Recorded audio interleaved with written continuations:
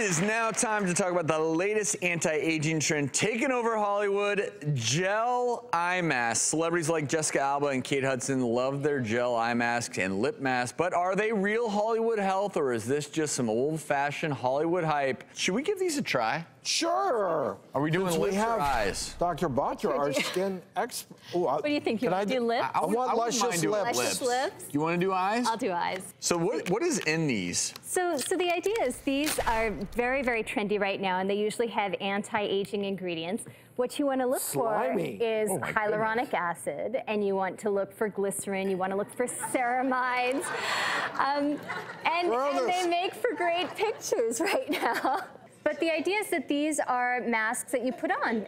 You keep them on for a while, whatever the packaging tells you, depending on what you're using. You're going to have to do all the talking. And I know, I picked the right one to do the talking.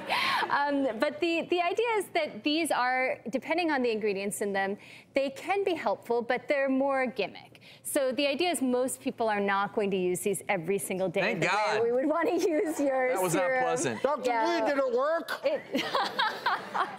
The way you would use a really well-formulated serum or moisturizer. And a lot of these, especially ones around the eyes, have fragrance, they have alcohol, they can be tremendously irritating.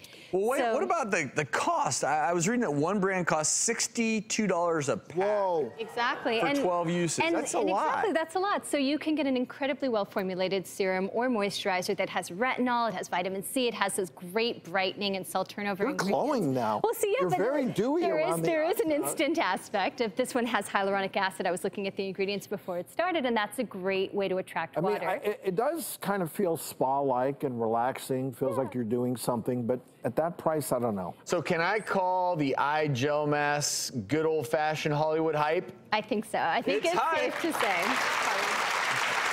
Stick around, everyone.